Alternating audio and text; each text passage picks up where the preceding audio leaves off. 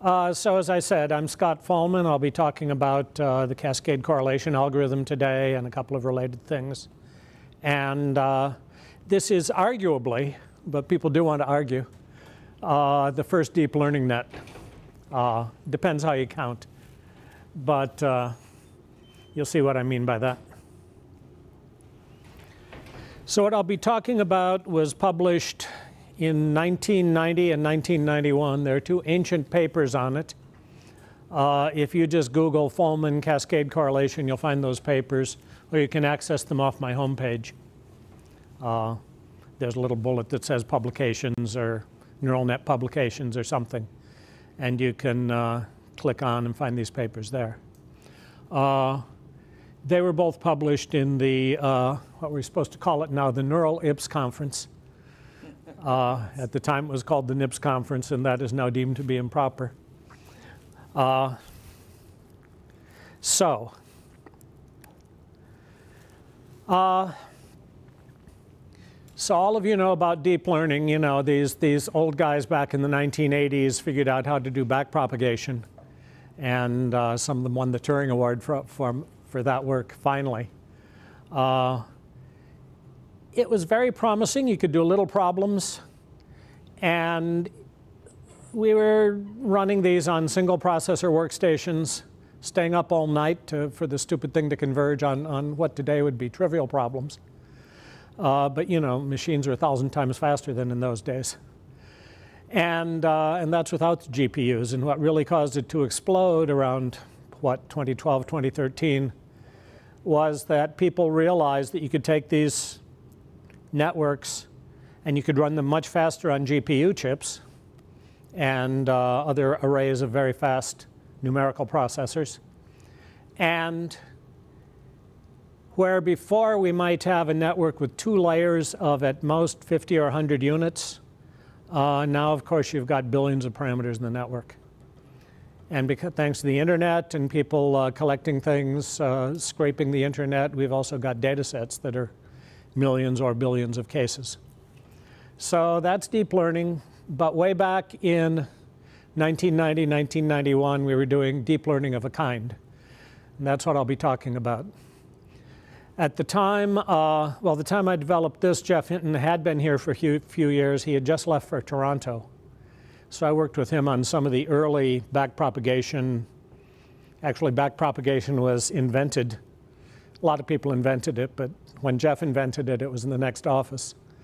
And the Boltzmann machine work was going on there too. And I was kibitzing a bit. I won't take credit for any of those things, but we did collaborate a little bit. So I kept working on neural networks for up until the mid-1990s, when the money completely went away and I had to go do other things.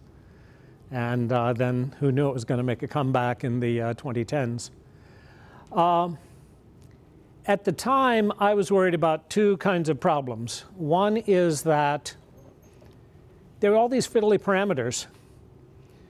You've got a problem. The first thing you do is have to guess how many layers and how many units in each layer, and whether it's totally connected, whether you're using what these days are called residual connections. We called them skip connections. From earlier layers, not to the next layer, but farther into the net, often all the way to the output. And that does speed things up, but it's more parameters to tune. And we had to do things like guess the learning rate. If you guess wrong, if you have too high a learning rate, you were just shooting right past the answers and sloshing around and wasting a lot of time. If you had too low a learning rate, you're creeping, and it takes 10 times as long as it should. And if you're staying up all night waiting for the stupid thing to converge, you don't want it to be 10 times slower. So how do we guess the right learning rate? And that's what this quick prop work was about. So you had a talk on that. Basically, you make two simplifying assumptions.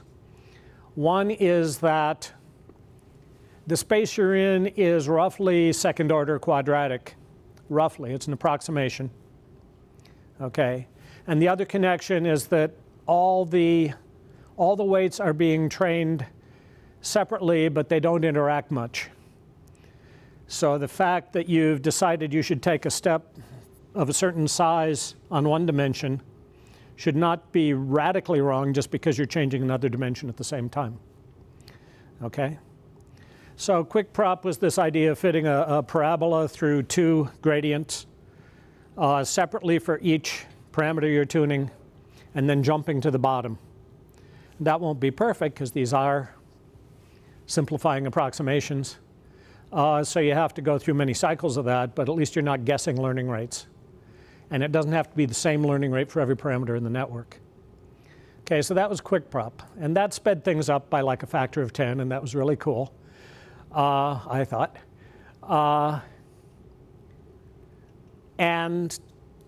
But damn, these things are still too slow, and you still have to guess the size and shape of the network. It's even worse now because you have to decide how many convolutional layers and merging layers and so on. But even when it was simple layers of feed-forward units, trying to guess the right size of the network, there was just no theory to help you there. Okay, there still is not. There's not a good theory that will tell you what size network you want to use. Okay, so as Big Shah said, people guess some network that's much huger than they need. It takes a long time to train it, but we have the GPU chips now. It's not so bad. And but there must be a better way to figure out what size and shape of network you need. And there were a couple of problems that I was focused on. Let me get back here where I can see my slides. So I came up with this cascade correlation algorithm. The idea is to start with no hidden units, inputs, weights, and outputs, and then one by one add hidden units until you like the answer. Okay, you'll see that in much more detail. But the idea is to build just as much network structure as you need. No need to guess the size of the network before you set out. This solves some problems considered hard at the time, 10 to 100 times faster than standard backprop, even with quick prop. This all ran on a single core 1988 vintage workstation without a GPU. So it did take hours for some of these things to converge. Now it would take milliseconds. But you know, we were able to attack some harder problems than anyone else was attacking at that time. We never obviously applied this to the huge sorts of data sets like all the image data sets and so on that have been collected, or huge amounts of speech or natural language data. We just didn't have that. It was way beyond the capability of our networks. But I was worried about why are the stupid backpropagation networks still too slow?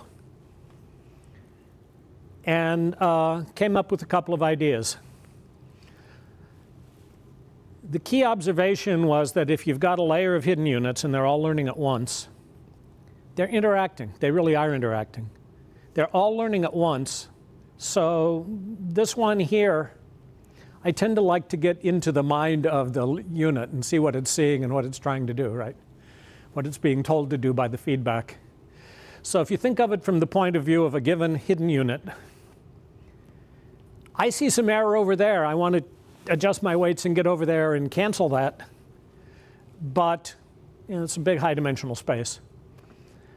But everybody else is moving at the same time.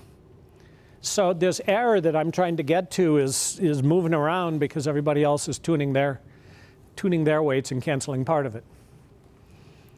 And there's something else that happens called the herd effect.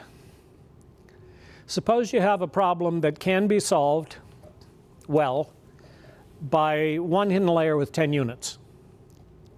Okay, you need 10 units. Well, what does that mean really? There are 10 different jobs to do. And if you do all 10 of those, then you've solved the problem. Okay, there are 10 components of the error, 10 nonlinear functions you have to create in order to have the right space that the output layer can zero in and solve the thing. Okay? And the problem is there's no central authority saying, okay, we've got 10 components of error, unit number 1, you're going to deal with this one. You know, they're all just, oh, where's the error? Okay, there's some error over there. I'm going to go over there. It's the biggest component. And they all see the same error at once, and they all go thundering over there. Now they're starting from different points in the space, right? Random initialization of the weights. Okay, but they all see some error signal and start converging on it. Somebody gets there, and that component of the error goes away. He's canceling it now. Okay, and they all say, oh, what happened? I was coming over here, but now that error's gone. Well, okay, here's the second biggest. Let's go get that one, and they all head off that way. Meantime, all that initial variability is wasting away. They're clumping. We made some displays, and they were clumping more and more tightly in the space of maneuver. You could only look at very small networks, but we could see that happening. So the herd effect, you've got all these random hidden units, and they start converging. And by the way, when we start going after the second component of the error, the guy who just nailed the first component, he doesn't know he's doing anything useful. He sees this, oops, now this is back. Now let's go over here. Oops, it went away again. Let's go over here. And little wonder that it's awesomely inefficient. Okay. You really either need a central authority that says, look, there's 10 jobs here. Here's what each of you are going to do, and there's no way to do that I could think of. But what you could do is train the units one at a time. Okay, unit 1, you can go pick some error, nail it down, and then stay there. Now unit 2, now you go find some error to cancel, and so on. So that was the inspiration for the Cascade-Correlation algorithm. I'll explain why it's called cascade and correlation in just a second. Oops. All right, so this is the cascade architecture. And this is just a perceptron, basically, with 3 inputs and 2 outputs. Okay, each output has this nonlinear function at the end. Okay? So the red dots here are, my pointer went away, so this is the pointer. The red dots here are tunable weights, right? And the vertical lines are just summing the inputs from all the input lines through the tunable weights, okay? You see what I'm doing there? It's a little different than the way we usually draw those nets, but there's a reason.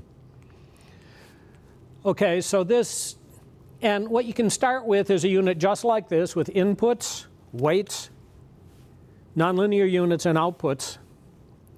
Okay, train it up as well as it can without hidden units, and it'll do a little better, and then it'll plateau. Now, that plateau may not solve the problem. It may not be good enough.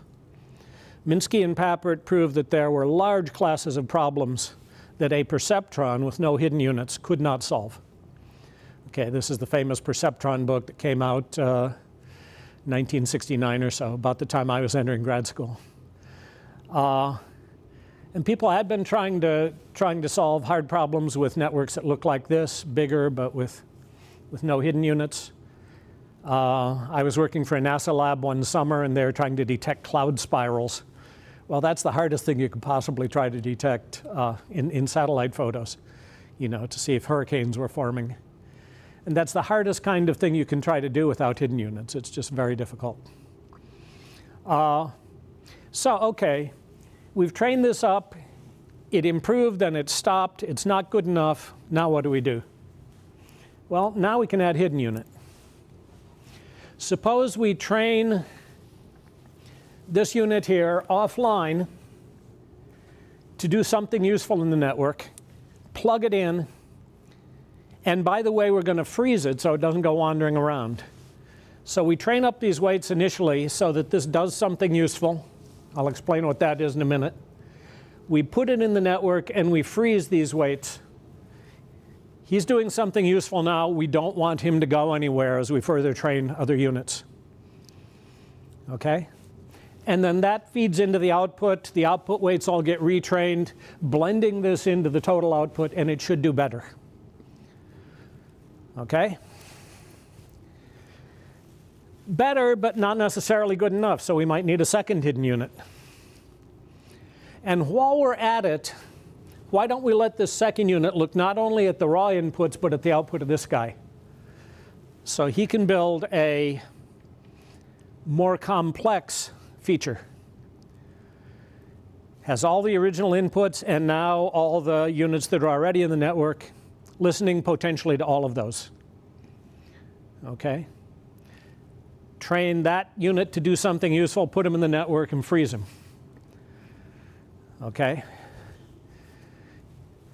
And then, by the way, we train the output weights again to blend that all in. That's very fast training. It's only one layer deep. Yeah? So when you add this second hidden unit, yes? do you freeze the weights on the output side? The red weights, you add a unit and then you train all the red weights there, okay, going to the output. Yeah, you retrain all of these because what you're trying to do is blend these 5 available features now. You're in a 5-dimensional space. And you're trying to find the best point there. Then it'll be a 6-dimensional space. We very routinely got to 15 or 20 or 30 hidden units, which was a network that's 15 or 20 or 30 units deep. Layers deep. Okay, so this is deep learning. It's just that each of the layers is mighty narrow. It's just one unit.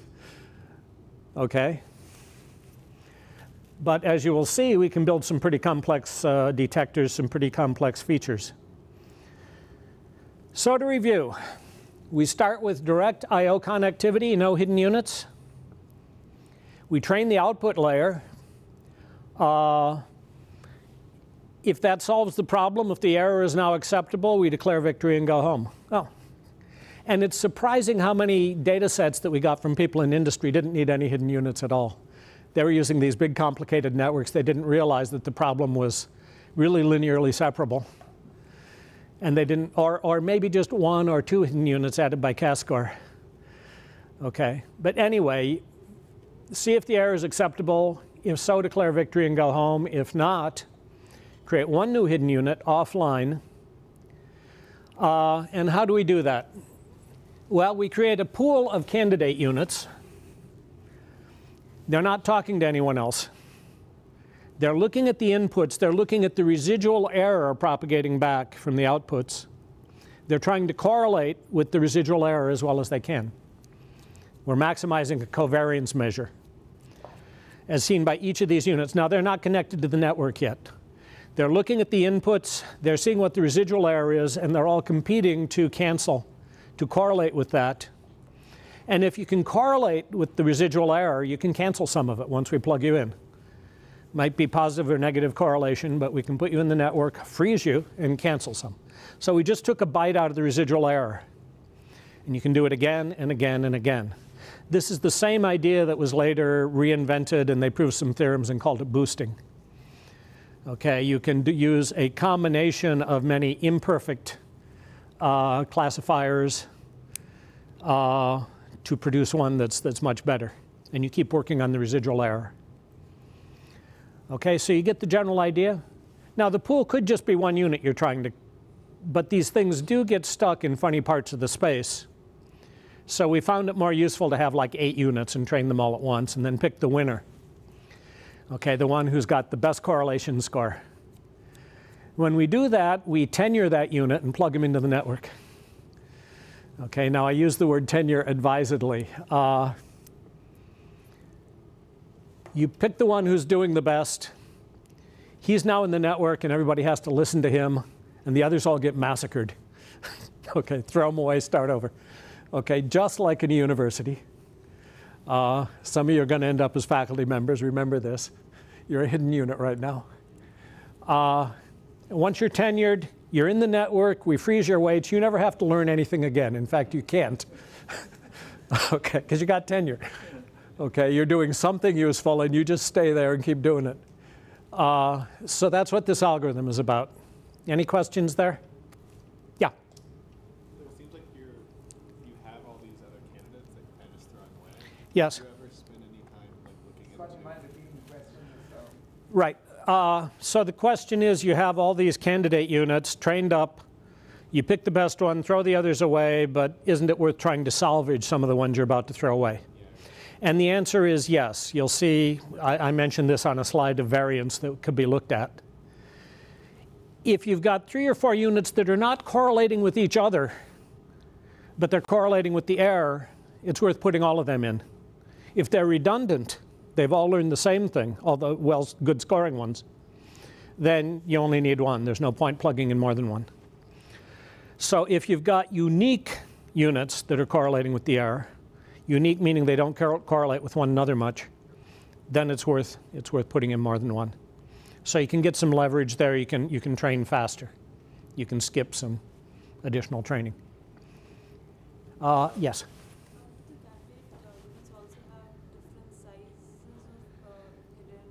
Oh, you guys are getting way ahead of me now. Can the candidate units have different sizes? I'll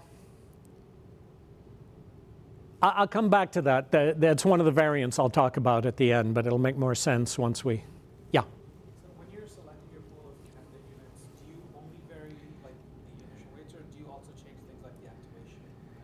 Have like a variety of different. Okay, so part of the answer is you could, if you wanted to, have candidate. The question is, in the candidate units, are they all necessarily the same, or do some of them look at different sets of inputs or have different activation functions? And what we can do is put in the candidate pool units with different input spaces. We can put units that have different activation functions. For example, a Gaussian activation function is picking blobs out of this high-dimensional space, as opposed to putting a line through it. Okay, so you could have some sigmoid units or ReLUs. But if you have a ReLU, you can't use QuickProp because it's not doubly differentiable. And you could have some Gaussian units, and you could have even some very exotic units that are looking for very particular things. And whoever gets the biggest bite of the error, that's the one you tenure and put in. Okay? Yes? What do you mean about best score? I mean, what do you mean about best score you choose? You maximize, as you're training them, the training algorithm is trying to maximize the correlation between the candidate unit's output and the total residual error. If it's correlating well with the residual error, then it's useful to put it into the network. And the one who's correlating best is the winner, has the highest correlation score. It can be positive or minus, the highest magnitude of the correlation score. Yes? There's a formula at the end. I like to avoid formulas, but I'll put one up at the end. Okay, let's push forward here. One bad thing is there's no clock visible to the speaker, but On the side, it's 9:26. if you say so. It's rude to look at my watch all the time, but I may do it because there's no clock I can see.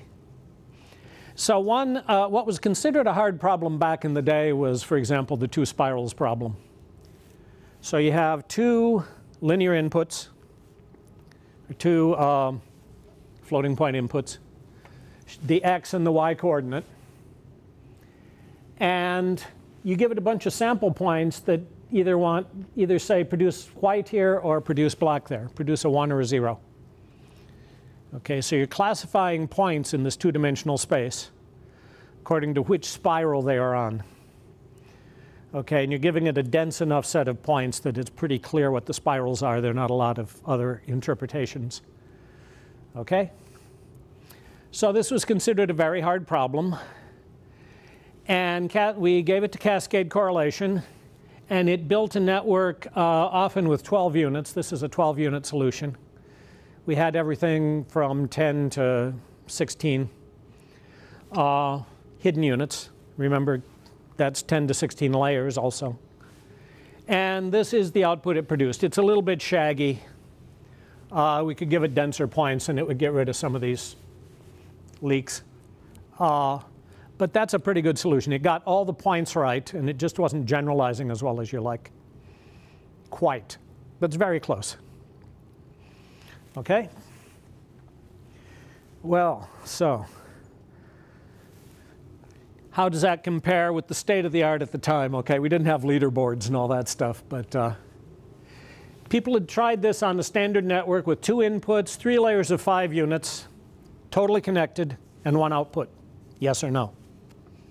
Okay? And it took 20,000 presentations of the entire training set, which is all those black and white points, a couple of hundred points. And there was 1 billion link crossings. In other words, it's hard, you don't want to measure clock on the wall time because your machine's faster than mine, you know. So the measure we were using for speed was how many multiplies. How many times did you multiply a wait times an input? I call those link crossings. And then you can kind of translate that into speed on different machines and so on. Okay, but this is the raw amount of arithmetic that has to be done. There's some other stuff going on, not just link crossings, but this is the dominant cost. Okay, so standard backprop, 20,000 epochs. Same network with quickprop was disappointingly only twice as fast, but faster. With Cascade, it was 1,700 epochs instead of 20,000. And on a smaller network. So it had 20 million link crossings, so it was 50 times faster than standard backprop and 20 times faster than quickprop with a fixed network. Okay, so it was a nice speed up on that. And it basically ran until it solved the problem. It solved it. What's the upper table? Oh, the upper table. I ran this a bunch of times, and this is the histogram of solutions. So most commonly it would find like a 14-unit solution, 14 or 15. Okay, once in a while the planets lined up and it got a 12-unit solution. Other people have tried this later and they were getting 11 and 10-unit solutions by letting the thing run a lot longer before you declared quiescence and plug the unit in. Okay, there's a patience parameter that says how long do you want to wait around when it's not improving much. And if you just tune it very hard, you can get... And by the way, the smaller the network, the less shaggy was the result. The closer, the better it generalized, not surprisingly. You've heard about overfitting, right? Okay, so that's, you know, that was nice. That was a good improvement, I thought. And the other thing that was kind of cool is that you could see what filters you were building. Build a little display thing. Okay, scan through the space, and it would tell you for each unit what its output was. So this table shows the initial, no hidden units. Your training was 0 units, training the input to output layer, and that was you're getting a hard 1, a hard 0 in between somewhere, and a hard 1. What's it doing? It's saying, well, all we can do without hidden units is get this slice and say it's definitely black, and this slice here and say it's definitely white. Okay? So now let's train a hidden unit. And what it comes up with, I wish I had my pointer. What it comes up with is a unit that looks like that. Okay, it's slicing through that 2-dimensional space. And if you blend that into the network, retrain the output, you get this. Well, it's sort of getting this outer layer, but now it's getting this, which is pretty densely white, and this, which is pretty densely black. The next hidden unit puts a little jaggy in it. It can build a more complicated thing. It's not just a line through the space, not just a separating plane, but it's got a jaggy in it because it's looking at that first nonlinear unit. Okay, so it's able to do this, and now it can get that, which captures more of the points. Okay? And then it gets really exciting because it's starting to build hooks. It's starting to build spiral detecting units, at least for the core of the spiral. Okay?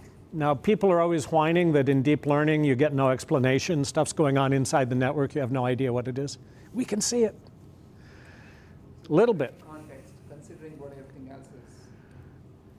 So, hidden unit 6, for instance.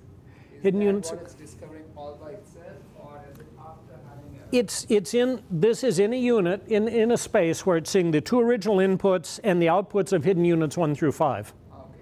So it's now able to produce this somewhat more complex shape. If you look at it in 6-dimensional space, if you're good at imagining that, this is just a plane through the 6-dimensional space. But 4 of those dimensions are already kinky, are nonlinear combinations of the original inputs. Okay, so it's making hooks and it's doing better and better.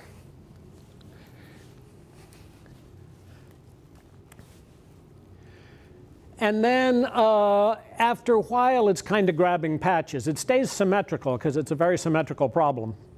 But it's grabbing patches that it was missing before. The idea of building more and more complex hooks in a very orderly way, we're now down. It's much smaller component of the error, and it's kind of grabbing chunks. So you can it's still building spirals up to here, but now it's grabbing some crazy thing to add on. And it's doing better and better and better, until finally it gets that picture I showed you at the top. And that picture is getting all the points right. It has solved the training set. Doesn't generalize as well as you might like. We could give it more points. But that's a good solution. I mean, it's not going to get any better with that training set. OK? So what are the advantages? No need to guess the size and topology of the network in advance. It's doing it. Now, it's not finding an optimal solution. It's a greedy algorithm. OK, not guaranteed optimal, but it's pretty damn good. It can build deep nets with higher order features. You just saw that. It's much faster than backprop or quickprop. Quite frequently, we would see a 100-fold speed up on the problems we were looking at. With today's problems, maybe we get a 1,000-fold or a million-fold, who knows. But we have to get all this running on all the GPUs in the world and so on, which we haven't done yet. We tried doing this in TensorFlow, and TensorFlow did not like you changing the topology of the network in the middle of training. Thank you very much. And it fought us tooth and nail, so we're looking at some other options. It trains just one layer of weights at a time. It's either looking at the candidate pool and training just the input weights to those candidates, which are not interacting, or then you're in the output layer training phase, and it's just training those outputs, those things that were red in the earlier diagram. Okay, so it's never backpropagating error through multiple units and training things deep. It's just training and that's very fast. It's just training a single layer. Okay? Now the candidate training can have local minima. That's why we use a pool. There are places it can get stuck. It works on smaller training sets, at least in some cases. We saw that in a bunch of problems. Old feature detectors are frozen, not cannibalized. So there's this idea of curriculum training. Let's give it a simple problem, train it to do that, and then take that same network and try a slightly harder problem. And the trouble is, it starts grabbing units away from the thing that was working on the simple problems. We don't do that. Once we've got a hidden unit in the network, we nail it to the floor. It's not going anywhere. Okay? So you can give it some new, you can even give it a couple of totally different problems, and it'll build some units and solve that. But it hasn't cannibalized the original units. They were useful once upon a time. They're going to stay useful. Leave them alone. Okay? And this is very good for parallel implementation. When we're training that candidate pool, those units are all trained. They're all hearing the same inputs, and they're hearing the same residual error values. But they're training separately. They don't have to interact. They can be spread across 100 machines. Usually, back in the day, it was like only 8 guys in the training pool. But there could be hundreds. OK? You say, well, that's all right for static input-output classification problems. But suppose we want to do sequences. Standard backpropagation is combinational logic. The output is a function of the current inputs, right? If you want to do sequences, you've got to put some kind of memory in the thing. Okay? So what's the simplest possible modification? This is the recurrent Cascade-Correlation paper, which was the next year. What's the simplest kind of memory we could put in the thing? LSTMs hadn't been invented yet. Okay. What if we took the output of these hidden units, put them through a one-step delay, through a trainable weight, and fed that back along with all the other inputs?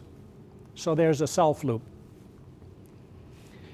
And if this weight is strongly positive, you've made a flip-flop. If it's positive, it wants to stay positive. Unless the other weights all gang up and wrestle it to the ground and say, no, you're going to flip. And then it stays negative. Okay? And if this trainable weight is negative, it wants to flip each time unless something holds it down. The other weights conspire to hold it. Okay, so this is basically a bit of memory, one bit of memory. It has a continuous value, so it can, sometimes we catch them doing more complex things. So we can train these things up just like CAS-core units. While we're training the candidate pool, we're training this weight as well as those. The formula for its update is a little different. That's in the paper, differentiating the residual error with respect to the self weight and getting a gradient and tweaking it. But that's the simplest possible modification of this architecture so it has some memory. We thought we would have to go to much more complicated things, but maybe this would be good for something. And one of, yeah? Where exactly is the memory, is the delay memory unit added to the layers of the output? It's part of the unit that we create and put in the candidate pool and train. The question is when exactly is that feedback loop added?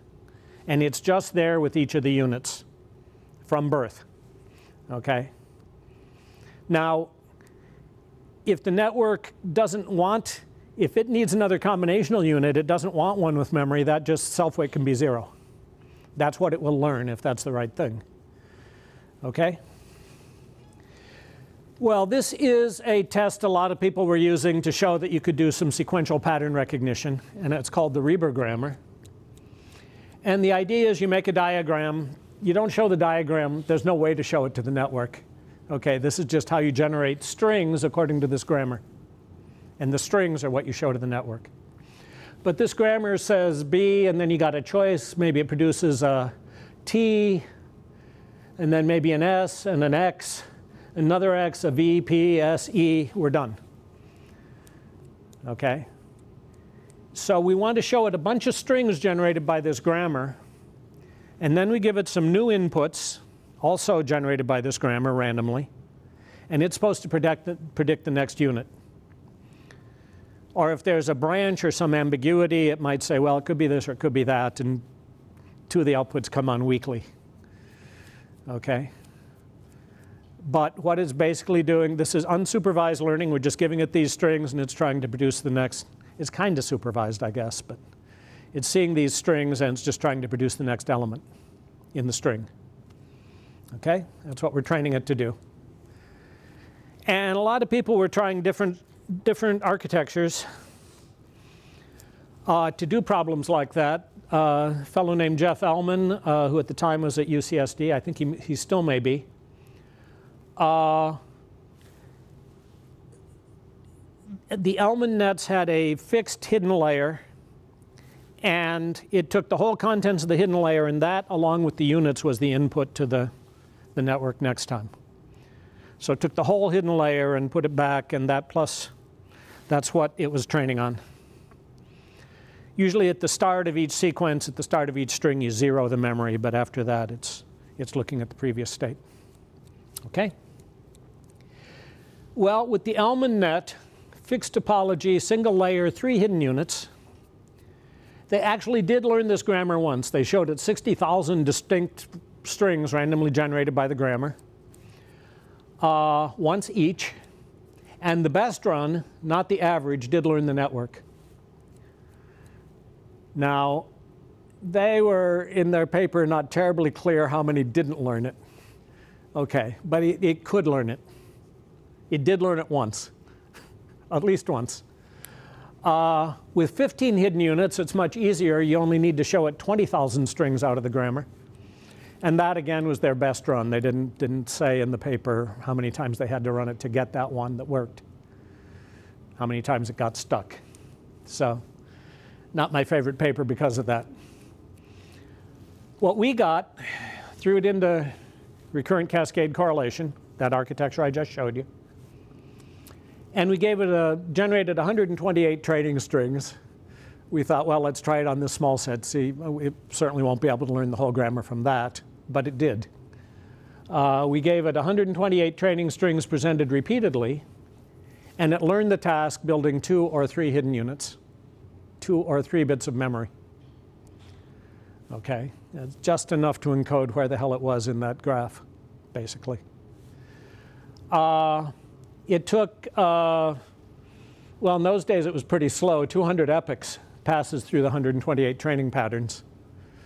Now, if you've looked at current neural network problems, they're bigger, a lot bigger.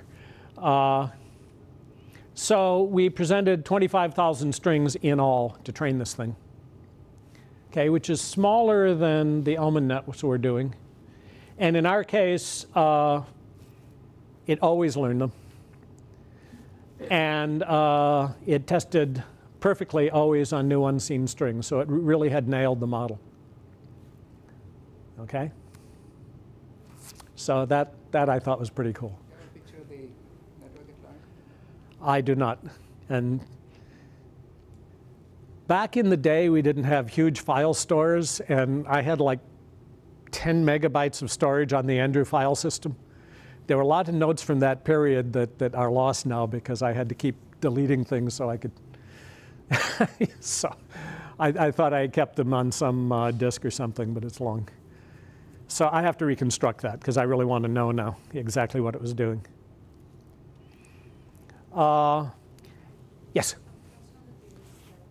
Previous slide? Yes? You mean that you presented those strings in a single epoch repeatedly? Yeah, marching through the set, starting over 128 times. In one epoch, and then you do the same thing for another epoch. Yes, an epoch is going through that whole set of 128 strings in this case. So one epoch is just going through the strings once, or is it going through the strings? It's going through each of the strings once, and each one, you know, is presenting some number of inputs, like 12 or whatever those strings were. So the average strings, I think, in this case were 8 or 9. So it was 8 or 9 presentations and predict the next one through the string, zero the network out, go to the next case, and do that whole set of strings 128 times.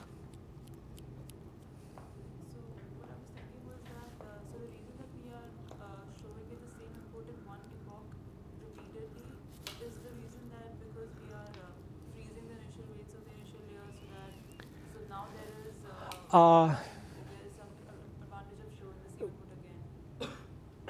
This was sufficient. We could, the question is, why show it a small set of strings? Why not give it more novel strings each time, you know, thousands and thousands of them, instead of going through the same set? It was easier to set this up. It was sufficient. It learned, so we didn't need to generate a bunch more inputs that were novel. I'm sure it would have worked just fine if we'd given it, you know, 10,000 novel strings. But that's an experiment somebody could run now and find out. So as I said, it learned the task, and to our surprise, it only needed 2 or 3 hidden units generally. Never fewer than 2. And tested perfectly, generalized perfectly to new strings it had not seen from the same grammar. So then we gave it a harder problem. This is the sort of thing that people use LSTMs for now, because we give it either a T or a P, and then the whole body of the Reber grammar. And then the last thing, instead of just exiting, it's got to produce the T or the P, and then, so the string starts with the T or P, all this other stuff at the end, instead of just saying E, end, it produces the T or P at the end. The same one. So it has to remember this all the way through. It has to learn that the first thing it sees, it's going to remember until the end. And by the way, there are T's and P's coming out of the interior training. Okay? So that was a very hard problem. The Mellon net never did learn this task ever, even with 250,000 distinct strings and 15 hidden units. That kept somebody up several nights running that guy. Recurrent cascade correlation, we gave it a fixed set of 256 training strings presented repeatedly, then tested on 256 different strings, 20 runs in all. On 11 of the 20 runs, it produced perfect performance on the training set and perfect performance on the test set that it had not seen, building 5 to 7 hidden units. Okay?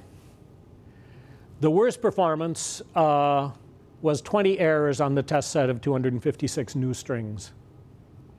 Single output errors, right? These strings have multiple errors per string, multiple outputs per string. So it was very close to having nailed the thing, but didn't quite nail it totally. At that point, I had to get the paper out to make the neural IPS deadline. And then the money all got sucked out of the project, and the students had to go find other things, and so did I. So there were a lot of follow-up experiments that I ended up not doing at the time. We're starting to come back to this and play with it again. The training required on the average of 288 epochs, 200,000 string presentations. But Elman Nuts couldn't do it at all.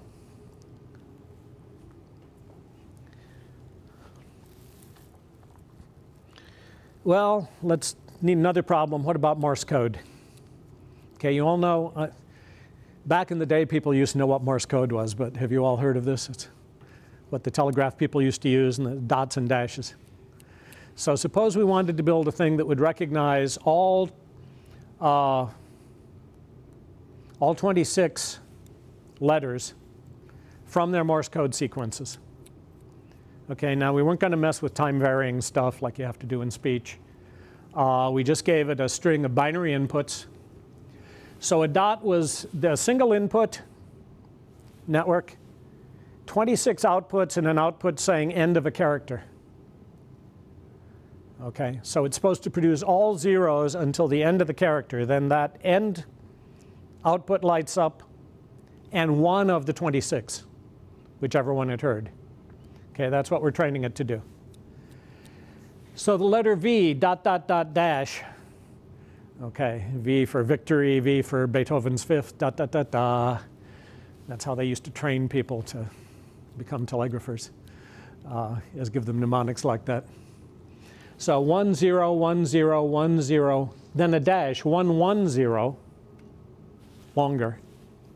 And then as soon as you see a second 0 in a row, you say, well, okay, it's time to produce the output. We've seen a total character. Okay, so you see what the game is? At the start of each new letter, when that strobe has gone up and we're starting a new letter, we zero out all the memory. That strobe could be used for that, to say zero the memory next time. Okay? All right, so you see what the problem is. We trained one entire set of all 26 alphabetic patterns, all 26 letters, repeatedly, and in 10 trials it learned the task perfectly every time.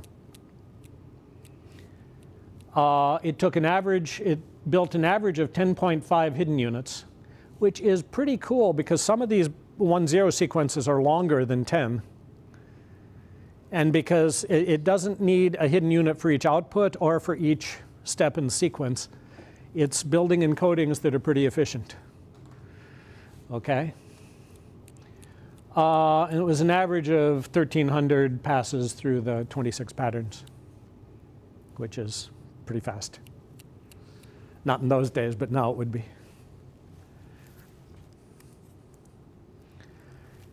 And so that was nice. We were pleased that it could learn that stuff. That was in the paper we sent to neural IPS, NeurIPS. And then the question came up, could we do this with curriculum training? Suppose Morse was very clever. He took the most common English letters, E and T, and gave them the short encodings, 1 dot or 1 dash.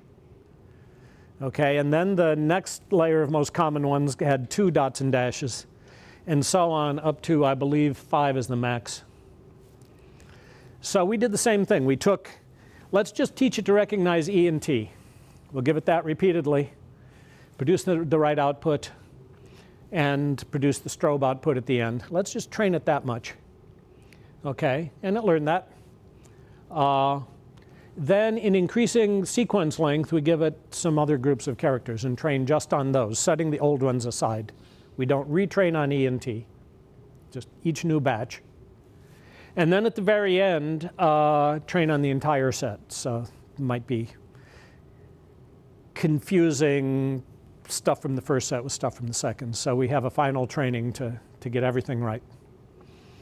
Okay, so you can see that training each batch here is going to be quick because they're small batches of examples. And it's learning cumulatively. As it's adding hidden units, those get frozen, those stay for the duration. Okay, so the ones that learn to do the E and T you've got forever. Okay? So, how did we do? Ran 10 trials. It learned the E and T perfectly with 2 hidden units, usually. Each additional lesson added 1 or 2 hidden units. So when you actually present the trials, there's a sequence of characters, not isolated characters. We showed a whole batch of initially 2 and then 5 or 6 characters in those groups. Yeah, but the string that's presented, is it running text or just individual characters? It's individual characters in round robin. You know, we could have scrambled it up. That would have made no difference, I'm sure. But we did show them. We just marched through the whole set of characters again and again, like some number of times. So, and then when you train the final combination, all of them, all 26 at once, we added 2 or 3 more hidden units. You know, this is what's funny, you know, talking about adding 2 or 3 and struggling to make it 2 instead of 3 when you go to any of the deep learning conferences and they're using layers with 1 billion weights. Anyway, it added 2 or 3. Overall, all 10 trials were perfect and on the average created 9.6 hidden units, which is slightly less, very tiny bit slightly less on the average than without the curriculum training. It required an average of 1,427 epochs versus 1,321 for all at once training. But these epochs are very small. They're like 1/5 of the set. Okay, so you can divide that number by 5 and you're doing a lot better. And on the average, it saved about 50% in total training time over just training them all in a big batch. Okay. So this is my claim again. We wrapped it, we shipped it, we got the paper accepted just in time. And on the average, we saved about 50% of the training time on this. There's a lot more to explore there. Different lesson plans would have done better. Could we use even more complicated sequences, start recognizing English words? Maybe. So that's as far as we got on this first pass back around 1990, 1991.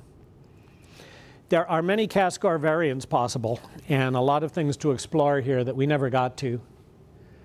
There was something I called Cascade-2. If you're producing 1-0 outputs classification, you know, it's a white point or a black point.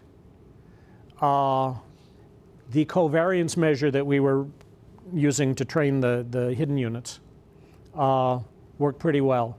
If you're trying to produce a continuous output like predicting tomorrow's stock market from some past history data, it worked better to do something more like backpropagating into we used a different training formula. We didn't use the covariance. And that worked better for producing continuous outputs, somewhat. So I was calling that Cascade-2 as just a different training formula for updating the weights. It tended to produce hidden units that were less saturated, and I think that was the trick, because you want to blend them into a continuous output and not have it be all discretized. Okay, so that's one variant.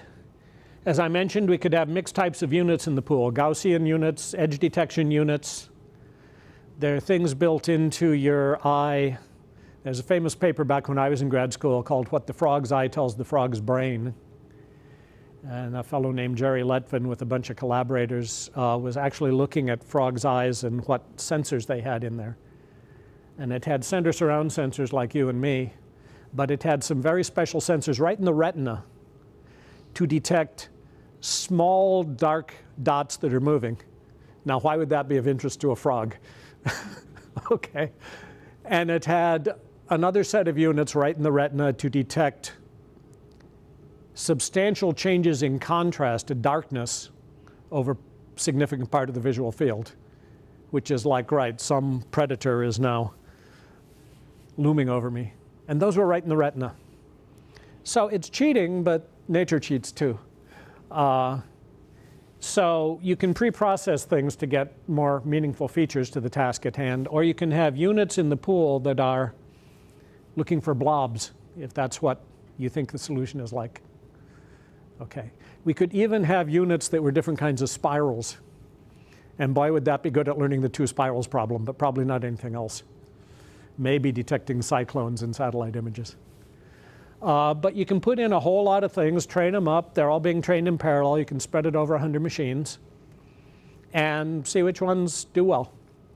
And they get tenure and the others don't. You can have a mixture of descendant and sibling units. It really bothered some people that we were making the networks deeper, and maybe that wasn't always necessary.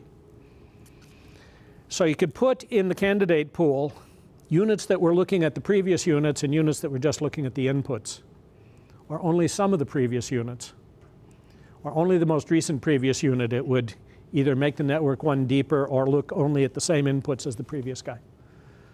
So those were sibling units that looked only at the available values so far, but not at what the last added unit was adding. And descendant units were descendants of the last one. It made the network deeper. If you put both of them in the training pool and gave it a small weight saying, other things being more or less equal, prefer not to make the network deeper, that's what it would do. It would not make the network deeper in a lot of cases. It would skip some chances to make the network deeper. Big area to explore there. Mixture of delays and delay types. Well, these single unit delays are nice for Morse code, if it's digitized Morse code.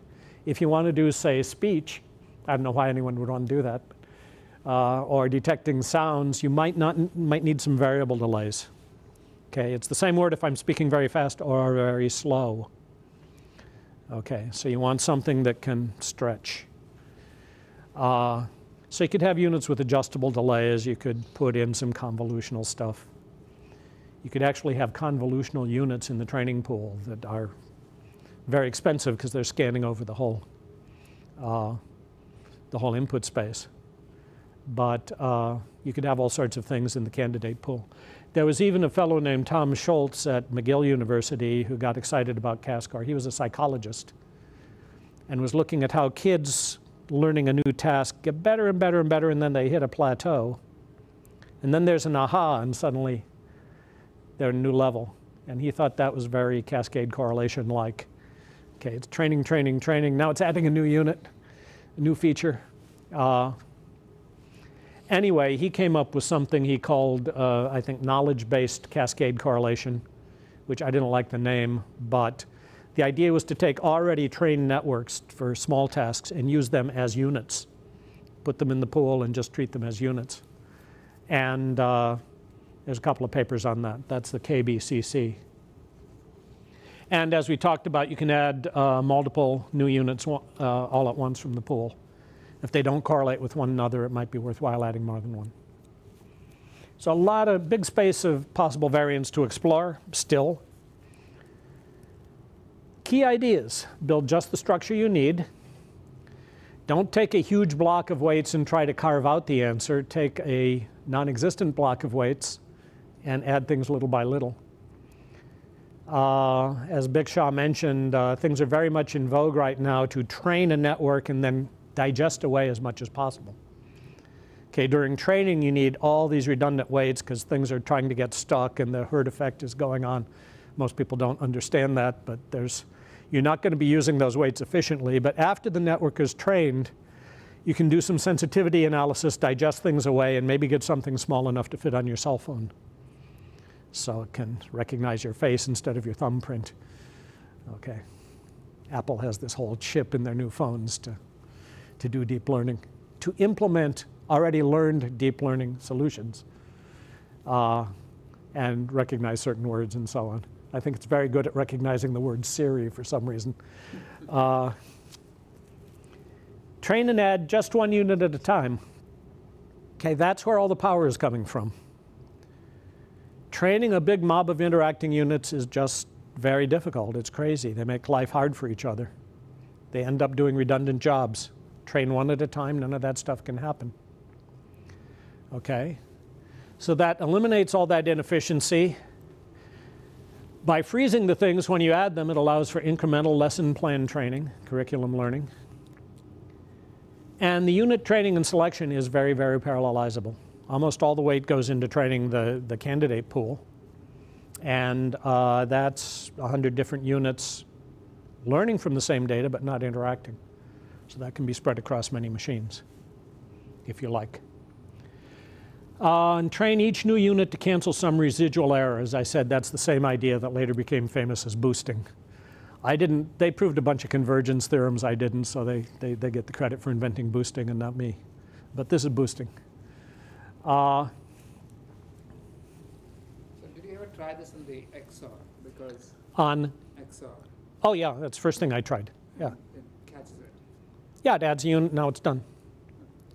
Almost any unit you add will let you, any hidden unit you add will let you do XOR. It's just, you had to warp the space so there's some place you can get. Because in an XOR, if you don't get, you either get the entire problem or you get 50% error, right? Right, Because if you miss 1 bit, the error is 50%. right. In that case, the correlation is not going to be. Now what's hard is like 20 parity, because there's no such thing as a partial answer. Right. You can train it the way we train kids. Say, we're going to teach you 2 parity, 3 parity, 4 parity, and then it's very easy to train each new unit. But if you just throw 20 parity at the thing, it'll say, what the hell, nothing's going on here that makes any sense. Because change any 1 unit and what the others are doing has to change. There's no neighborhoods, there's no pattern you can zero in on. But if you show it n-1 parity all the way down to 1, It's incremental training, effectively. that's the only way kids can learn it. That's the only way we humans can learn it. So those are the key ideas. I still have the old code in Common Lisp and in C. I work in Common Lisp, but I had a student translate it into C, and people who've used that code, taken it off to industry. I can make that available to you. Right now I'm working on symbolic knowledge representation, something called the SCONE system. It's not deep learning at all. It's not statistical machine learning at all. And the reason I haven't come back to this with a vengeance is that I'm pretty busy with the other thing. But if people want to play with bigger problems, I'm quite happy to advise, collaborate, help to the extent that I can. Might be useful trying this to infer real natural language grammars instead of fake Reber grammars, and other deep learning big data problems. I'm playing around with some ideas for generative models that build up like this. That do unsupervised learning, things like the Boltzmann machine. That's all I want to say about it until I see if it's going to work or not. There are all sorts of ways you can mess around with the memory and delay model. Okay, that single loop delay.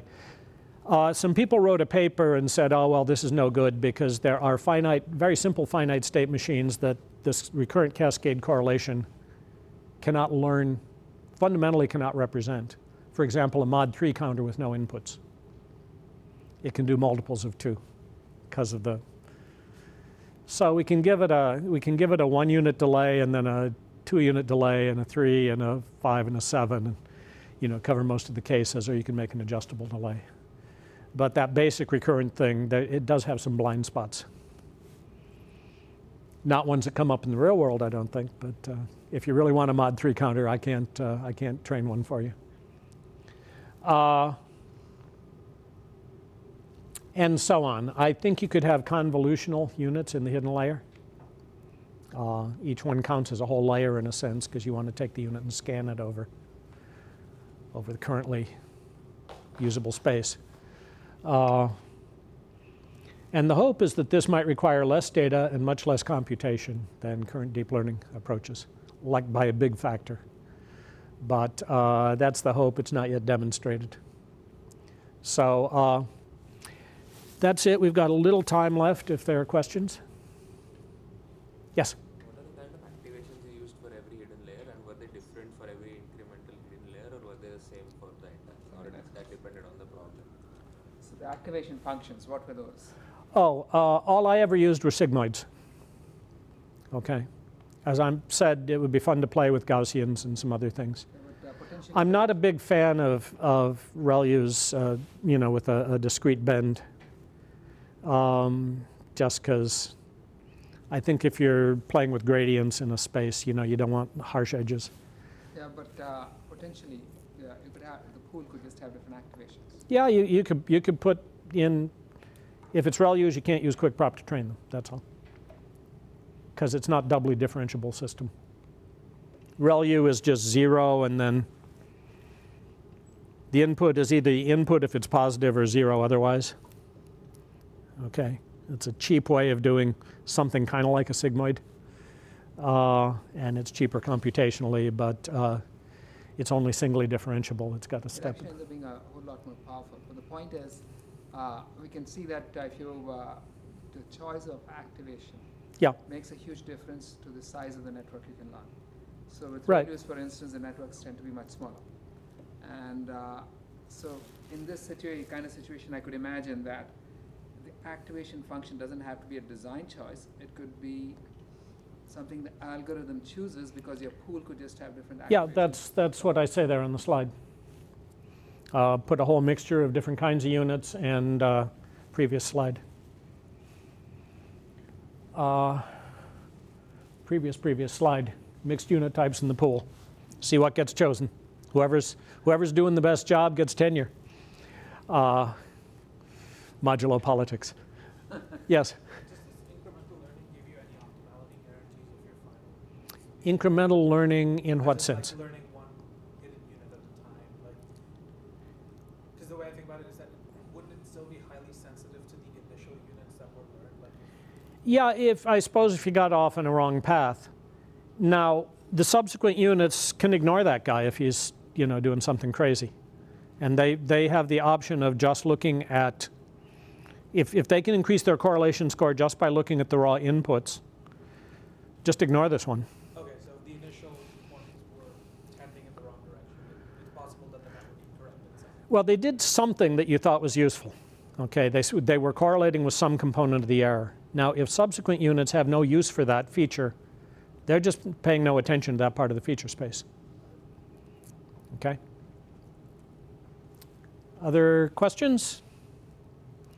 Okay, well, thank you all for coming, and if anybody wants to look, the papers are online. If anybody wants to look at the code, we can talk, and if anyone wants to. Is using the Cascade architecture for recurrent problems that require recurrence is a huge open area where you can possibly get a lot of. Right. So what I made some notes on at the time, and those are the notes that got lost in these frequent moves to larger disks. I don't know right now what units are being built by the Morse code thing.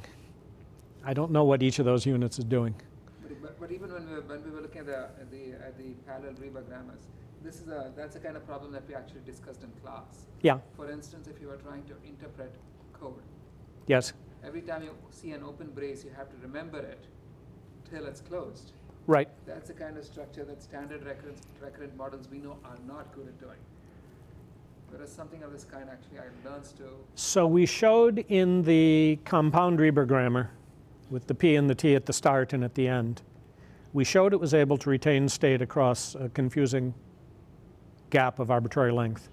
So I mean. Now, so that's in there possibly. Would it do better with something like an explicit LSTN unit?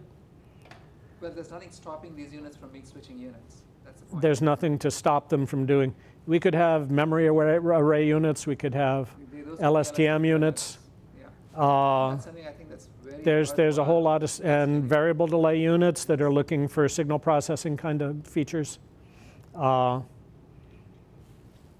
You know, this is an interesting part of the space to explore, and you know, right now there's this gold rush in the other part of the space. But I So think there's some cheap publications just waiting to happen on that.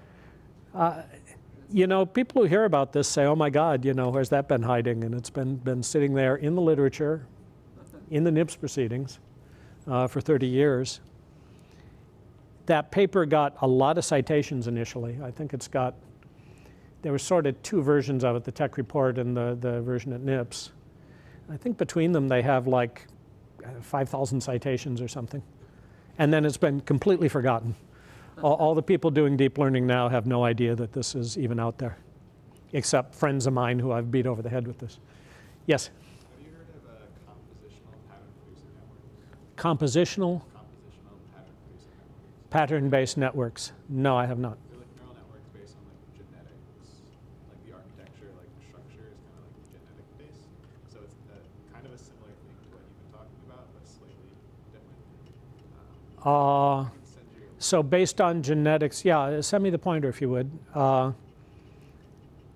There are certainly people trying all kinds of crazy units in fixed architectures. They weren't fixed though. Okay, so if they're building them up, you know, it's a wheel. People are going to reinvent it if they don't know about this one. You know, I mean, the key insight is, hey, what if we just trained one unit at a time? And then you realize you maybe need a pool to do well. And that pool could have lots of stuff in it, lots of options in it. So it's not like this is, you know, something that if I hadn't been around, nobody would ever have discovered. It wouldn't surprise me if people have reinvented it, but I wasn't aware of that. Consider the fact that we basically know from these experiments 30 years ago now, or 25 years ago? 30. 30, right. 29. Actually, that you have a much smaller optimal network hidden in a much larger network. So you know, comparing the results Scott has with what 9 neurons versus what hundreds of person guys, that's something that we've known. But then someone rediscovered it earlier this year and got a best paper award for it. Well, and of course the problem with training the unit and then digesting it away is that you're spending all the cost of training the damn thing. And then as you digest it away, you're trying to digest it in a way that doesn't hurt the performance too badly. And then if you retrain it, maybe you'll get back what you lost by taking some of the structure out that didn't seem to be useful. But to me, it's not an attractive approach. It's attractive enough that thousands of people are working on it, so you know, we'll see where they get to. And I don't need to think about that because lots of other people are doing it. This semester we were kind of unfortunate in that Scott was on vacation early in the semester. So we usually do this lecture somewhere between week 4 and week 5. And we have a few student teams who want to come in, you know, extend it. Although they fade away for some reason or the other. We've had a couple who stayed. A couple who got it running on various architectures and so on. But nobody really actually investigated, yeah. for instance, the recurrent structures. Well, Something there as are. simple as just using an LSTM within the LSTM cell within the Cascade code. There are a bunch of good senior theses or master's theses in here. If anybody wants to talk, I'm happy to talk. So something just as trivially simple as Cascade with an LSTM unit. Term projects maybe, but there's a hump to get over, and previous entrants haven't gotten over the hump. You know, just to get it running and try it out on the simple things. Okay, well, thank you all. Enjoy the rest of the course. Yes.